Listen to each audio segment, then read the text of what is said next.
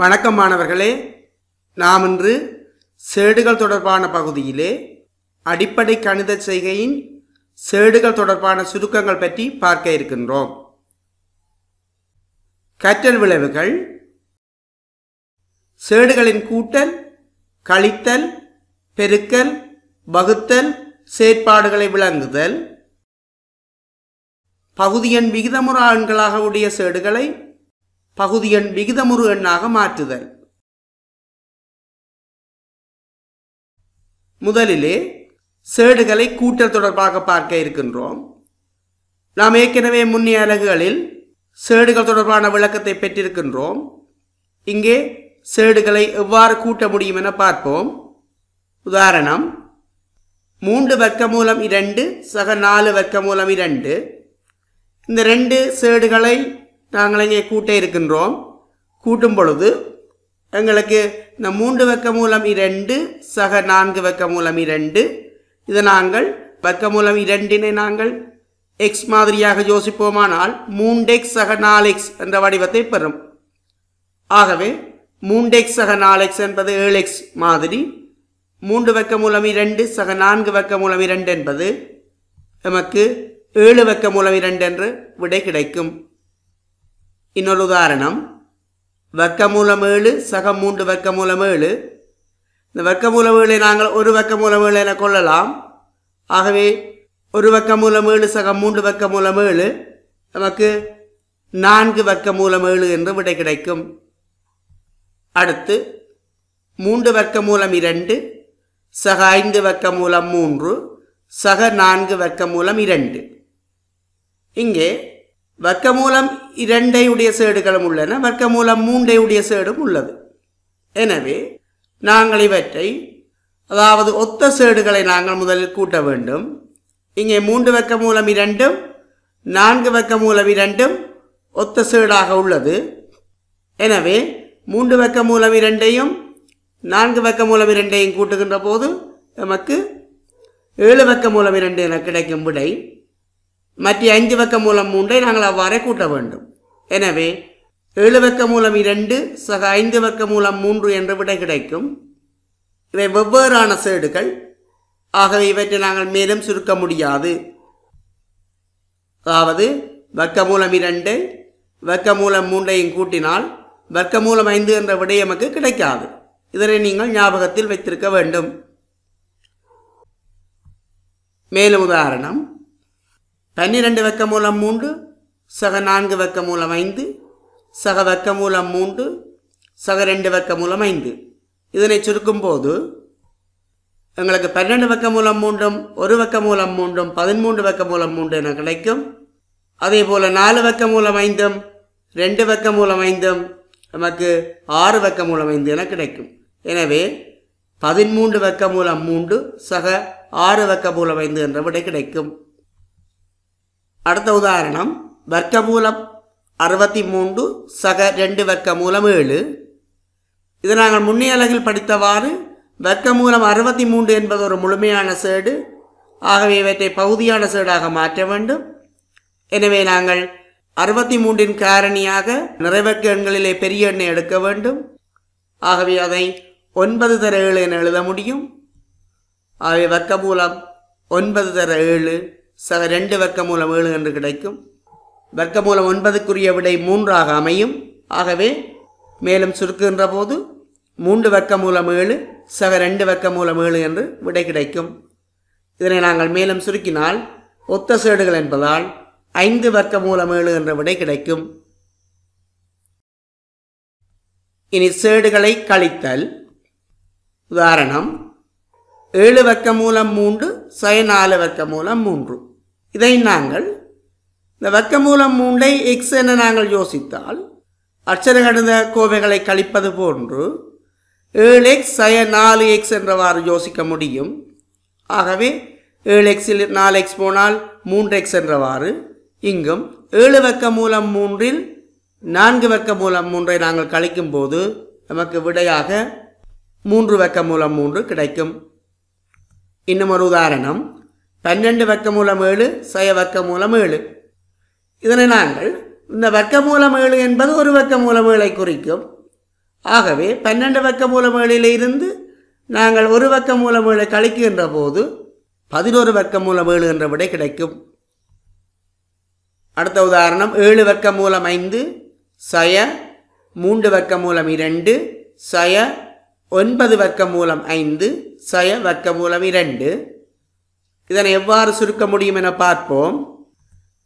முதலிலே இவை ஒழுங்கமைக்கப்பட்டுள்ளன. அதாவது வர்க்கமூலம் 5 என்ற சேட்டுக்குரிய பகுதிகள் அருகருகே எழுதப்பட்டு வர்க்கமூலம் 2 என்ற சேட்டுக்குரிய பகுதிகள் பிரிம்பாக அருகருகே எழுதப்பட்டுள்ளன. இவ்வாறு எழுதுகின்ற போது நமக்கு சுருக்குதல் இலகுவானதாக இருக்கும். ஆகவே இங்கு 7 வர்க்கமூலம் 5 9 வர்க்கமூலம் 5 போனால் மறை 2 வர்க்கமூலம் 5, அதுபோல மறை 3 வர்க்கமூலம் 2 இருந்து வர்க்கமூலம் 2 கழிக்கப்பட்டுள்ளது. எனவே 7 வர்க்கமூலம் 5 இருந்து 9 வர்க்கமூலம் 5 கழிக்கும் பொழுது மறை 2 வர்க்கமூலம் 5 எனவும் மறை 3 வர்க்கமூலம் 2 சய வர்க்கமூலம் 2 என்பது மறை 4 வர்க்கமூலம் 2 எனவும் கிடைக்கும். அதாவது திசை கொண்ட எண்கள் தொடர்பான சுருக்கலிலே இதை நீங்கள் கவனிக்க வேண்டும். ஆகவே எங்களுக்கு வெவ்வேறான சேடுகள் கிடைக்கப்பட்டுள்ளன. எனவே இதனை நாம் மேலும் சுருக்க முடியாது. ஆகவே விடை மறை 2 வர்க்கமூலம் 5 சய 4 வர்க்கமூலம் 2 என கிடைக்கும். இன்னொரு உதாரணம் 2 வர்க்கமூலம் 99 சய 2 வர்க்கமூலம் 11 சய வர்க்கமூலம் 44. இந்த வினாவை நாங்கள் அணுகுகின்ற போது இங்கே 99 என்பதை நாங்கள் நிறைவக்க எண்ணின் பெருக்கமாக எழுத வேண்டும். அதுபோல் 44ஐயும் நிறைவக்க எண்ணின் பெருக்கமாக எழுத வேண்டும். 99 நாங்கள் எழுதுகின்ற போது 9 தர 11 என எழுத முடியும். அதேபோல் 44 எழுதுகின்ற போது 4 தர 11 என்று எழுத முடியும். ஆகவே இதை நாங்கள் மேலும் சுருக்குகின்ற போது 6 3 என்று வர 3 6 என பெருக்கப்படும். அதே மாதிரியாக இந்த வர்க்கமூலம் 4 என்பது 2, ஆகவே இது 2 வர்க்கமூலம் 11 என இருக்கும். எனவே இதனை நாங்கள் மேலும் சுருக்குகின்ற போது 4 வர்க்கமூலம் 11 சய 2 வர்க்கமூலம் 11. எனவே 2 வர்க்கமூலம் 11 என்று விடை கிடைக்கும். சேடுகளை பெருக்கல். கூட்டல் கழித்தல்களில் இருந்து சற்று வித்தியாசமாக சேடுகளை பெருக்கல் அமைய போகிறது. எவ்வாறு என பார்ப்போம். உதாரணமாக 3 வர்க்கமூலம் 2 தர வர்க்கமூலம் 3. அதாவது இங்கே சேட்டினுடைய பகுதிக்குள்ளே உள்ள எண்களே பெருக்கப்படும். அதாவது இங்கே விகிதமுறா எண்ணாக உள்ள வர்க்கமூலம் 2ஐயும் வர்க்கமூலம் 3ஐயுமே நாங்கள் பெருக்க முடியும். எனவே இந்த விகிதமுறு எண் பகுதி அவ்வாறு முன்னுக்கு வரும். எனவே நாங்கள் பெருக்கின்ற போது இதுக்குரிய விடை 3. அதாவது விகிதமுறா எண்களை பெருக்கின்ற போது 2 தர 3 வர்க்கமூலத்துக்குள்ளே அமையும். எனவே இதை சுருக்குகின்ற போது 3 வர்க்கமூலம் 6ஆக அமையும். அதேபோல் 5 வர்க்கமூலம் 11 தர 2 வர்க்கமூலம் 7. முதலிலே விகிதமுறு எண்களை பெருக்க வேண்டும். அதாவது 5ஐயும் 2ஐயும் பெருக்க வேண்டும். அதன் பிற்பாடு விகிதமுறா எண் அதாவது சேடு வடிவத்தில் உள்ள வர்க்கமூலம் 11ஐயும் வர்க்கமூலம் 7ஐயும் பெருக்க வேண்டும். பெருக்கின்ற போது முதல் 5 தர 2 10 என்ற எண்ணும் நாங்கள் வர்க்கமூலத்துக்குள்ளே 11 தர 7ம் கிடைக்கும். இதை மேலும் சுருக்குகின்ற போது 10 வர்க்கமூலம் 77 என கிடைக்கும். இன்னொரு உதாரணம் வர்க்கமூலம் 7 தர 2 வர்க்கமூலம் 3 தர 3 வர்க்கமூலம் 18. இங்கே மாணவர்களே வர்க்கமூலம் 18 என்பதை நாங்கள் மேலும் ஒரு எளிய சேடாக எடுக்க முடியும். 9 2 என 18 எழுதுவதன் மூலம் நாம் மேலும் சுருக்குகின்ற போது இது வர்க்கமூலம் 7 தர 2 வர்க்கமூலம் 3 தர 3 தர 9 வர்க்கமூலம் 2 என கிடைக்கும். ஆகவே வர்க்கமூலம் 7 தர 2 வர்க்கமூலம் 3 தர 3 வர்க்கமூலம் 9 தர 2 என்பதை நாங்கள் மேலும் சுருக்குகின்ற போது இந்த வர்க்கமூலம் 9 3 என வந்து பெருக்கப்பட இந்த விடை நமக்கு வர்க்கமூலம் 7 தர 2 வர்க்கமூலம் 3 தர 3 தர 3 வர்க்கமூலம் 2 என கிடைக்கும். இதிலிருந்து முன்னர் நான் கூறியவாறு விகிதமுறு எண்களை பெருக்க வேண்டும். ஆகவே 3 6 3 18 என அமைய விகிதமுறா எண்கள் 7 தர 3 தர 2 என வர்க்கமூலத்துக்குள் அமைய நமக்குரிய விடையாக 18 வர்க்கமூலம் 42 என்று கிடைக்கும். இன்னொரு உதாரணம் வர்க்கமூலம் 128 தர 3 வர்க்கமூலம் 5. இங்கே வர்க்கமூலம் 128 நாங்கள் ரெண்டு எண்களின் பெருக்கங்களாக அல்லது ரெண்டுக்கு மேற்பட்ட எண்களின் பெருக்கங்களாக எழுதுகின்ற போது மிகப்பெரிய நிறைவேக்க எண்ணை தெரிவு செய்ய வேண்டும். அது 64 அமையும். ஆகவே 64 தர 2 என வர்க்கமூலம் 128 எழுத முடியும். இவ்வாறு ஒரு விடை கிடைக்கும். இதை மேலும் சுருக்குகின்ற போது 64 தர 2 என்பதை 8 வர்க்கமூலம் 2 என வர்க்கமூலத்துக்குள் வரும். தர 3 வர்க்கமூலம் 5. ஆகவே விகிதமுறு எண்களை பெருக்கினால் 24, சேடுகளை பெருக்கும் பொழுது வர்க்கமூலம் 10, 24 வர்க்கமூலம் 10 என்று கிடைக்கும். சேடுகளை வகுத்தல். உதாரணம் 5 வர்க்கமூலம் 2 அரண வர்க்கமூலம் 2. இங்கே நாங்கள் பிரிக்கின்ற போது நாங்கள் இந்த பின்ன வடிவ குறியீட்டை பயன்படுத்தி எழுத முடியும். ஆகவே 5 வர்க்கமூலம் 2 கீழ் வர்க்கமூலம் 2. இந்த வர்க்கமூலம் 2 வர்க்கமூலம் 2 இல்லாமற் போக நமக்கு தனியாக விடை 5 என்று கிடைக்கும்.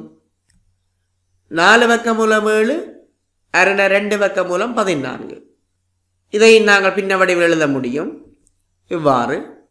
எனவே நாங்கள் இதை மேலும் 4ஐ 2ஆல் வகுக்க முடியும். சுருக்குகின்ற போது 2 வர்க்கமூலம் 7 கீழ் வர்க்கமூலம் 14 என கிடைக்கும். இவற்றை நாங்கள் இந்த 2 தனித்தனியான வர்க்கமூலங்களை நாங்கள் பொது வர்க்கமூலத்துக்கு கொண்டு வர முடியும். ஆகவே 2 வர்க்கமூலம் 7 கீழ் 14 என கிடைக்கும். இதை மேலும் சுருக்குகின்ற போது 2 வர்க்கமூலம் அரை என்று கிடைக்கும். அதாவது 7ஐயும் 14ஐயும் சுருக்கினால் அரை. இவ்வாறு விட முடியும். நாங்கள் சில கணித்தல்களுக்காக மேலும் சுருக்க முடியும். இந்த 2 தர வர்க்கமூலம் 1 கீழ் வர்க்கமூலம் 2 என எழுதும் போது 1 வர்க்கமூலம் 2 என கிடைக்கும். இந்த வர்க்கமூலம் 1க்கு விடை 1, இந்த 2க்குரிய வர்க்கமூலம் 2 என எழுத முடியும் தனித்தனியாக. ஆகவே மேலே எங்களுக்கு தொகுதி எண்ணாக 2ம் பகுதி எண்ணாக வர்க்கமூலம் 2ம் வரும். அதாவது 2 கீழ் வர்க்கமூலம் 2 என பெறப்படும். மேலும் ஒரு உதாரணம் 3 வர்க்கமூலம் 20 அரண 2 வர்க்கமூலம் 5. இங்கே 20 நாங்கள் 4 தர 5 என எழுத முடியும். ஆகவே பின்ன வடிவில் எழுதப்பட்டுவிட்டு 3 தர வர்க்கமூலம் 4 தர 5 2 வர்க்கமூலம் 5 என கீழே வர எங்களுக்குரிய விடையை நாங்கள் மேலும் சுருக்குகின்ற போது 3 2 வர்க்கமூலம் 5 கீழ் 2 வர்க்கமூலம் 5. இந்த 2 வர்க்கமூலம் 5ம் 2 வர்க்கமூலம் 5ம் ஒரே பெருமானம் என்றபடியால் பெருக்குகின்ற போது வெட்டப்படும். அவை நமக்கு விடையாக தனி 3 கிடைக்கும். வர்க்கமூலம் 96 அரண 4 வர்க்கமூலம் 3. இங்கே வர்க்கமூலம் 96ஐ நாங்கள் மிகப்பெரிய சதுரண்ணாக 16 தர 6 என எழுத முடியும். ஆகவே இவ்வாறான ஒரு விடை கிடைக்கும் நமக்கு. 16 தர 6 வர்க்கமூலத்தின் கீழ் 4 வர்க்கமூலம் 3. வர்க்கமூலம் 16 என்பது 4ஐ குறிக்க. ஆகவே 4 வர்க்கமூலம் 6 கீழ் 4 வர்க்கமூலம் 3 என கிடைக்கும். ஆகவே இதனை சுருக்குகின்ற போது நமக்கு இந்த 4ம் 4ம் வெட்டுப்பட எங்களுக்கு வர்க்கமூலம் 6 கீழ் வர்க்கமூலம் 3 என்ற விடை கிடைக்கும். இதையே நாம் இவ்வாறு எழுத முடியும் முழுவதுமாக வர்க்கமூலத்துக்குள்ளே. எனவே வர்க்கமூலம் 2 என்ற விடை கிடைக்கும். புதியதொரு பகுதி. பகுதி எண்கள் விகிதமுறா எண்களாக அமையும் எண்களை பகுதி எண் விகிதமுறு எண்ணாக அமையுமாறு எழுதுதல். எங்களுடைய கணித்தல்களை இலகுவாக்கவும் எழுதுகின்ற தனித்தன்மையான முறைக்காகவும் நாங்கள் பகுதி எண்களை விகிதமுறா எண்களாக எழுதுவது குறைவு, வழமைப்பாடு அல்ல. எனவே கணித சுருக்கல்களை இலகுவாக செய்வதற்காக பகுதி எண்களை நாங்கள் விகிதமுறு எண்ணாக மாற்ற வேண்டும். அதற்காக சில உத்திகளை நாங்கள் கையாளப் போகின்றோம். ஒவ்வொன்றாக பார்ப்போம். முதலாவது 3 கீழ் வர்க்கமூலம் 5. இதனை நாம் பகுதி எண் வர்க்கமூலம் 5ஆக இருக்கிறது, தொகுதி எண் 3ஆக இருக்கிறது. ஆகவே இந்த பகுதி எண்ணை நாங்கள் இது விகிதமுறா எண் என்பதால் விகிதமுறு எண்ணாக மாற்ற வேண்டும். அதற்காக நாம் செய்வது வர்க்கமூலம் 5ஆலே பகுதி எண்ணையும் தொகுதி எண்ணையும் பெருக்குகின்றோம். ஆகவே இதனை நாங்கள் முன்னர் சுருக்கியவாறு சுருக்குகின்ற போது மேலும் இந்த வர்க்கமூலம் 5ம் வர்க்கமூலம் 5ம் வர்க்கமூலம் 25 என பெருக்கப்பட பகுதி மேலே 3 வர்க்கமூலம் 5 என தொகுதி அமையும். ஆகவே 3 வர்க்கமூலம் 5 வர்க்கமூலம் 25. இதனை சுருக்குகின்ற போது வர்க்கமூலம் 25 5 என்பதால் 3 வர்க்கமூலம் 5 5 என்ற விடை கிடைக்கும். இன்னொரு உதாரணம் 2 5 வர்க்கமூலம் 3. இங்கே பகுதி எண்ணிலே வர்க்கமூலம் 3 என்பது சேடு வடிவில் உள்ளது. எனவே இங்கே நாங்கள் வர்க்கமூலம் 3ஆல் பகுதி எண்ணையும் தொகுதி எண்ணையும் பெருக்கினால் போதுமானது. ஆகவே இவ்வாறு எழுத முடியும். இதனை சுருக்குகின்ற போது மேலே 2 வர்க்கமூலம் 3 தொகுதி எண்ணாக அமையும். பகுதி எண்ணாக 5 வர்க்கமூலம் 9 என அமையும். இந்த வர்க்கமூலம் 9 என்பது 3ஐ குறிக்கும். ஆகவே நாங்கள் மேலும் சுருக்குகின்ற போது 2 வர்க்கமூலம் 3 கீழே இது 3 என்பதால் 5 தர 3 15 என பகுதி எண் அமையும். ஆகவே விடை 2 வர்க்கமூலம் 3 கீழ் 15ஆக அமையும். 2 வர்க்கமூலம் 3 கீழ் 3 வர்க்கமூலம் 2. இங்கே 2 சேடுகள் உள்ளன. ஆனால் நாங்கள் பகுதி எண் விகிதமுறா எண்ணாக உடைய சேட்டைத்தான் நாங்கள் கவனத்தில் கொள்ள வேண்டும். ஆகவே இங்கே பகுதி எண் விகிதமுறா எண்ணாக உள்ள சேடு வர்க்கமூலம் 2ஆக அமைந்துள்ளது. ஆகவே நாங்கள் வர்க்கமூலம் 2னால் பகுதி எண்ணையும் தொகுதி எண்ணையும் பெருக்கினால் போதுமானது. ஆகவே இவ்வாறு வர்க்கமூலம் 2னால் பெருக்குகின்றோம். பெருக்குகின்ற போது நமக்கு விடையாக 2 வர்க்கமூலம் 6 3 வர்க்கமூலம் 4 என கிடைக்கும். அதாவது 2 வர்க்கமூலம் 6 இது 3 வர்க்கமூலம் 4 என கிடைக்கும். இதை மேலும் சுருக்குகின்ற போது 2 வர்க்கமூலம் 6 3 இந்த வர்க்கமூலம் 4 என்பது 2ஐ குறிக்கும். ஆகவே இதை 2 வெட்டுப்பட நமக்கு வர்க்கமூலம் 6 3 என்ற விடை கிடைக்கும். ஆகவே இங்கே பகுதி எண்ணானது ஒரு விகிதமுறு எண்ணாக மாறியுள்ளது. 3 என்ற விகிதமுறு எண்ணாக மாறியுள்ளது. மேலும் அடிப்படை கணித செய்கைகளில் சேடுகளின் சுருக்கத்தை பார்ப்போம். உதாரணமாக 1 வர்க்கமூலம் 20 சய வர்க்கமூலம் 5. இதனை நாங்கள் வர்க்கமூலம் 20ஐ நாங்கள் 4 தர 5 என எழுத முடியும். ஆகவே இவ்வாறு எழுத முடியும். மேலும் சுருக்குகின்ற போது 2 வர்க்கமூலம் 5 2 சய வர்க்கமூலம் 5 இந்த 2 வெட்டுப்படுகின்ற போது நமக்குரிய விடையாக வர்க்கமூலம் 5 சய வர்க்கமூலம் 5 என கிடைக்கும். இதிலிருந்து 0 என்ற விடை கிடைக்கும். வர்க்கமூலம் 20 கீழ் 2 வர்க்கமூலம் 5 சமனாகும். ஆகவே சமனான இரு பெருமானங்களை கழிக்கின்ற போது 0 என்ற விடை நமக்கு கிடைக்கிறது. 3 வர்க்கமூலம் 5 தர 4 வர்க்கமூலம் 2 கீழ் 2 வர்க்கமூலம் 5. இதனை நாங்கள் 3 தர 4 வர்க்கமூலம் 2 கீழ் 2 என சுருக்க முடியும். ஏனெனில் வர்க்கமூலம் 5ஐயும் வர்க்கமூலம் 5ஐயும் நாங்கள் பகுதி எண் தொகுதி என வெட்ட முடியும். ஆக இவ்வாறான ஒரு விடையை காண்பிக்க முடியும். விகிதமுறு எண்ணை விகிதமுறு எண்ணாக மாற்ற வேண்டிய தேவை இல்லை. ஆகவே இது 6 வர்க்கமூலம் 2 என கிடைக்கும். இந்த 2 4ஆல் வெட்டும் பொழுது 3 தர 2 6 என்று கிடைக்கும். 6 வர்க்கமூலம் 2 என்று கிடைக்கும். ஆகவே சில இலகுவான வழிகள் மூலமாக நாங்கள் செய்கைகளை செய்ய பழக வேண்டும்.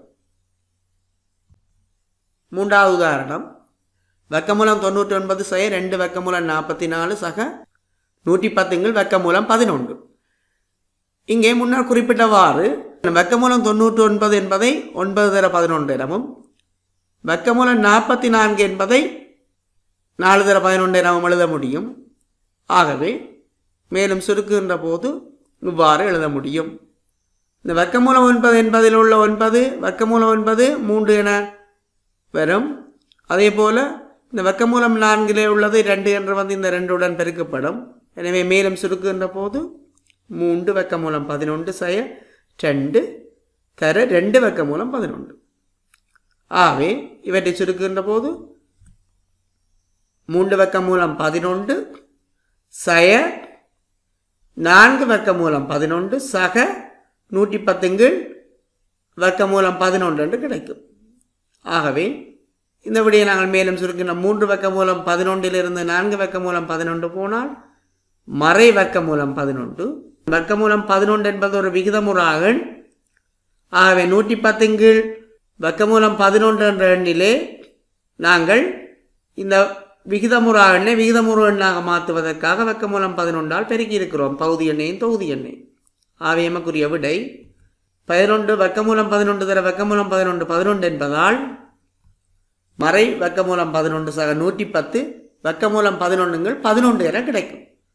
இந்த 110ஐ 11ஆல் வகுக்க முடியும். இந்த 110ஐ எங்களுக்கு வரும் 11ஆல் வகுக்க முடியும். ஆகவே 10 முறை வரும். எனவே மேலும் சுருக்குகின்ற போது இவ்வாறானதொரு விடை கிடைக்கும். மறை ஒரு வர்க்கமூலம் 11 சக 10 வர்க்கமூலம் 11. எனவே 9 வர்க்கமூலம் 11 என்ற விடை கிடைக்கும்.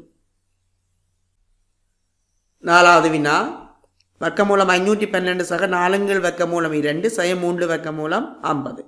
இங்கே 512 என்பதை நாங்கள் 256 தரை 2 என்றும் 256 மிகப்பெரிய நிறைவெக்கெண், அதாவது இந்த 512 காரணியாக உள்ள மிகப்பெரிய நிறைவெக்கெண்.